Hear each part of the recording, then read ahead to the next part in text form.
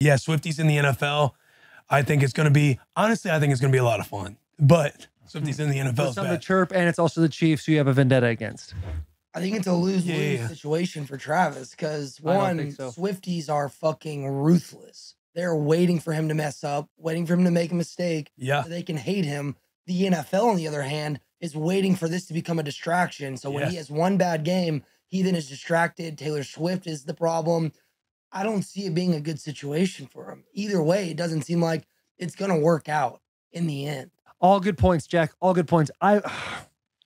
I feel like the Kelce brothers are just on an ascension that's just so wild right now. And Hall of Famer, right? He's a Hall of Famer. Yes. I feel like he's almost like, as far as the NFL piece goes, bad game, no bad game. Like, yeah, there's going to be some rumblings from the haters. Those, you know, the Twitter logos with just the egg on it, those type of individuals. Those guys are going to really get after him. But he's shown time and time again, even after having bad games, coming back and having yards after yards. And the true fans can now come and say, hey, what about this? Now with the Swifties, you're seeing the pop culture world right now. A lot of Swiftie fans are calling this fake, saying that this is not even a real thing. This is a ploy by Travis Kelce's company, because if you see Taylor, she's not saying anything about it. She never says anything about it. And they're walking with each other during the post game or whatever, and they're not even holding hands. And so is it, I mean, are they just talking? Are they just courting? Are they just friends? Is it a big gimmick? Who really knows? I mean, she's sitting with his mom in the box. I know. Isn't that crazy? And how do things transpire that quickly? picking up, like cleaning up the suite and stuff too. Like, I think Swifties are in shambles because they don't want it. And I think You got to be careful.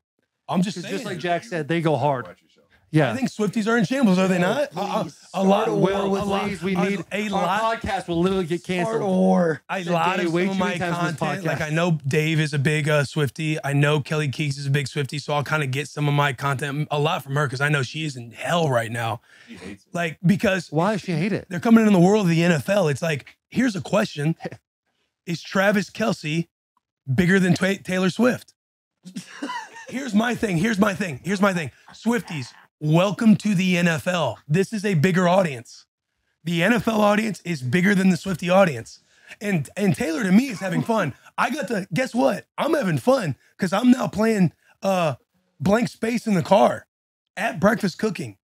Like, love the player, or because she loves the players and he loves the game. Because we're young and we're reckless. We'll take this way too far. They know that they're doing this right now and they're having fun. And low-key, it fires me up.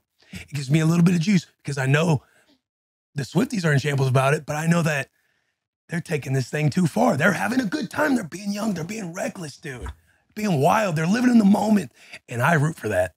Hell yeah. I like the way you rounded that off, but it didn't make a whole lot of sense. I Because feel like you started by saying that the NFL audience is bigger than the Swiftie audience. Yeah. And it's not, dude. You don't think the NFL audience is bigger than the Swifties? She is selling out every single stadium multiple times a day. She is like around the world, has the biggest fan base. She's our modern day Michael Jackson. Hey, the look, way look she at sends. the NFL's Instagram account has 27 million followers.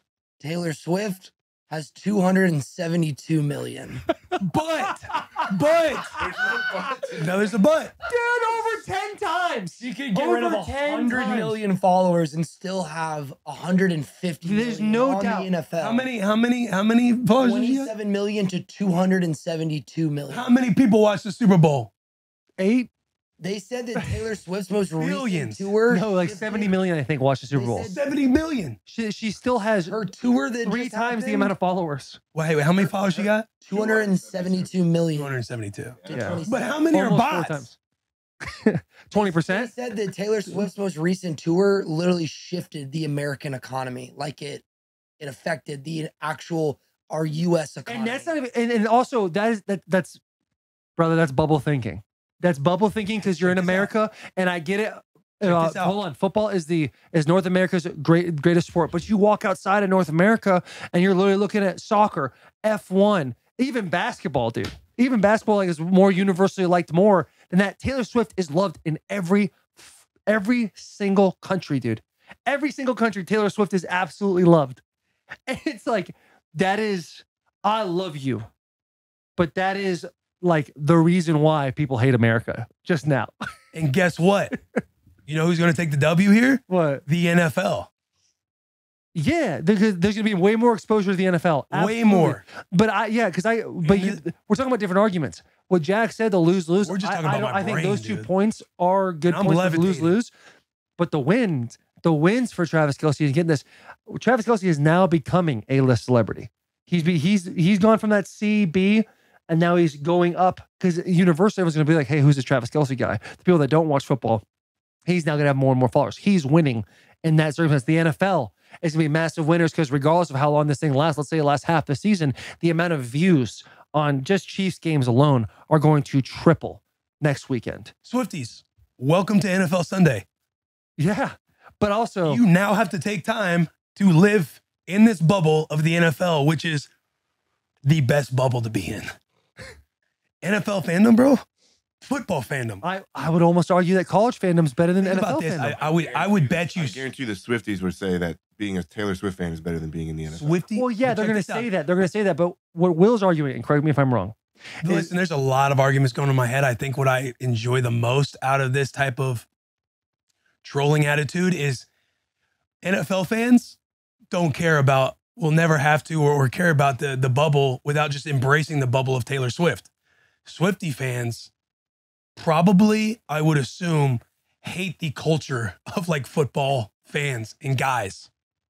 And now they have to partake and sit at the table with us and enjoy your food. Make yourself cozy. Enjoy this. Enjoy this. Listen to us, drink this beer, listen to loud 80s rock and roll music, Yeah. get after it, paint our faces with our tarps off, nipples hanging out, belligerent fan bases. Because I'm, that right there's a perfect example of an NFL fan. Like, I am now listening. I'm like, oh yeah, get throw some Taylor Swift and think about, start to put all these clues together. Oh, she's writing some music here. Oh, this is what she means here. This is what she means there. I enjoy it.